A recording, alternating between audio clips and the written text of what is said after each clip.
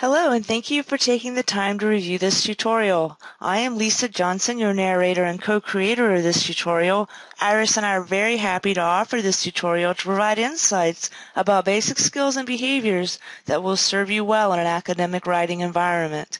To be sure, however, the skills that support strong academic writing are also skills that transfer to other writing contexts, such as in businesses or writing you may do in your personal life as well. Note that you have the option to reduce the volume on your device and instead read the closed captioning if you prefer. This tutorial is for a variety of audiences. If you are a middle, high school, or undergraduate learner, this overview will help you to refine your academic skills. Like gears in a mechanized device, your skills are starting to synchronize through use, and with practice, you will be a strong academic writer. If you're a graduate learner or someone who has already achieved a terminal degree, this overview will help you continue to polish your existing skills that have been developed over time within the vast network of opportunities you've had for writing, revising, and receiving feedback on your work. For all audiences, this overview serves as a basic introduction to the fundamental components of academic writing in a brain game-based format. There are several guiding principles for academic writing. First, academic writing is an iterative process. Second, academic writing has established protocols. And finally, the academic writing is generally a unique style of communication. Notice the colored shapes on the screen. Each area of academic writing presented in this tutorial is associated with a shape. As a brain game, try to focus on the shape associated with each area throughout the overview as you listen intently to the narration. At the end of the tutorial, you can examine your recall of these areas. First, to be strong at academic writing, you'll need to develop some habits. It's essential to begin your work early. You will always need time to write well, which involves thinking, strategizing, writing, reviewing, and revising, regardless of the length or format of what you write. Therefore, your writing benefits from planning to write and revisions of multiple drafts of your work. It's also essential to plan to write and revise multiple drafts. Revision ensures that your positions, assertions, and all components of your writing are clearer and the language is more effective, while the organization of your writing strengthens. It's also essential as a habit to get as many readers as possible. Always reach out to your personal and professional learning communities, including friends, program or class peers, family and coworkers. Ask them to read and give feedback about your work. To help guide the feedback you receive, share with your community any challenges you faced writing the work and areas you would like specific feedback on, ideally related to any rubrics or expectations for the assessment of your work. Another essential habit is to save proofreading until the very end of the revision process. Though many of us today on word processors have a tendency to edit as we write, there is some argument to be made that correcting sentences you may eliminate when you revise is wasteful of both time and mental energy. It's better advised that you focus on clarity initially and on word choices, spelling, grammar, and punctuation on a second and later iteration of the work. And finally, an essential habit to develop is to never rely on software to do what your brain can do better. Remember that computer software is limited in its ability to ensure accuracy of grammar, spelling, as well as references in text and in a list.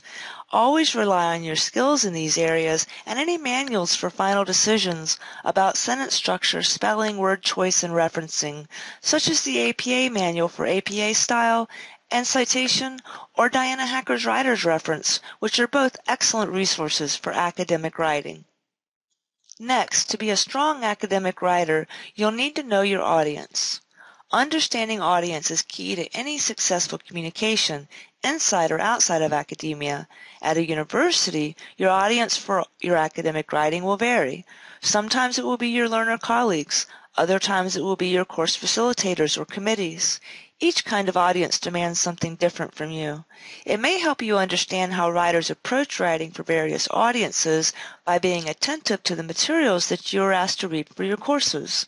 For example, have you ever noticed the difference in language and tone between the material in a text textbook, which is material designed for novices, and material in a peer-reviewed journal, which is material designed for experts?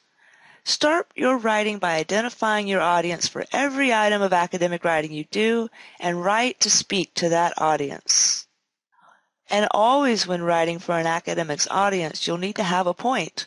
There are times when free writing is an effective practice to spark creativity, but knowing the point of your writing is essential for academic writing.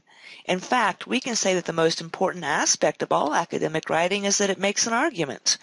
But know that in an academic context, an argument does not mean shouting or even disagreement. It means making a persuasive case built on and supported by evidence, which may be in the form of original data or the data and findings of thoughts of others on a topic. There are times when you will make an argument implicitly, such as when writing to demonstrate that you have mastered new content. And explicit arguments are made as well, such as when the item you're writing is to address a specific question or solve a specific problem. In the implicit example, your point for writing is to persuade your reader that you know the material.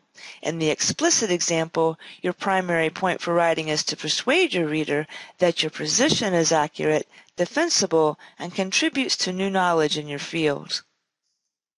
While you may be very disorganized, your reading and writing does not need to be. Organized academic writing is very characteristic of good academic writing. One of the best ways to convince an audience of your position is to guide the reader through your argument in an orderly way. While the best organization for any writing has to be determined by the writing's content, much organized academic writing shares several common features, including that the introduction to the writing is clear and focused and moves quickly to the main point. The introduction includes a roadmap, so to speak, of the writing, telling the reader what to expect in the writing and where to expect it. The body of the writing follows that roadmap. And the paragraphs in the body of the writing follow the basic principles of paragraphing. Each paragraph focuses on one main idea, each paragraph has a topic sentence expressing the main idea, and each paragraph is linked to the paragraphs adjacent to it by effective transitions. The paragraphs in the body of the writing are also grouped according to an organized principle, and the conclusion of the writing summarizes the main points in the argument. And as applicable, the conclusion of the writing might also pose new questions for further investigation or research. And it's crucial that you maintain academic integrity and honesty by giving others credit for their ideas. To maintain academic integrity and honesty, you can follow some simple rules. Start by avoiding plagiarism. Plagiarism is representing another person's ideas as your own. Plagiarism ranges from the willful to the accidental. In all cases, however, it's unacceptable. Willful plagiarism includes but is not limited to using another person's words, phrases, or sentences without proper citation, using another person's organization of ideas or methodology without proper citation, and summarizing another person's work without proper citation. Accidental plagiarism includes but is not limited to forgetting to use citations, using the wrong citation, or citing the wrong material, or using incomplete citations. There are actually many forms of plagiarism that are not egregious, and they all stem from a lack of knowledge about citation. However, in today's era of awareness about plagiarism, there's no excuse for not citing or attempting to accurately cite and not knowing the penalties of plagiarism in your programs and university policies are written to remind you of the expectations for honoring the code of originality in academic work. Additionally, avoid taking credit for work you did not do. It is inappropriate to turn in work that you haven't completed if you claim it as your own.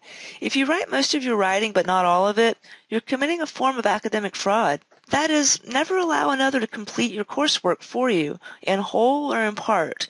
If someone else completes a part of your coursework, you must give them credit. Note that in many cases this will not be acceptable unless you are completing a group project. It will be expected then that your work will be collaborative, but otherwise it's generally expected that all work is completed on your own. In closing, the issue of academic integrity can be complicated when it comes to hiring or using editors for coursework. Somebody who proofreads a writing for grammar and spelling does not necessarily need to be given credit because they are not contributing to your ideas directly. Sometimes, however, editors will completely rewrite sentences and paragraphs. So try to avoid falling into this gray area because it can quickly turn into academic dishonesty. Remember the basic principles. Your ideas must be your own. When they're somebody else's, you must properly cite that person or organization. And strong academic writing is revised repeatedly.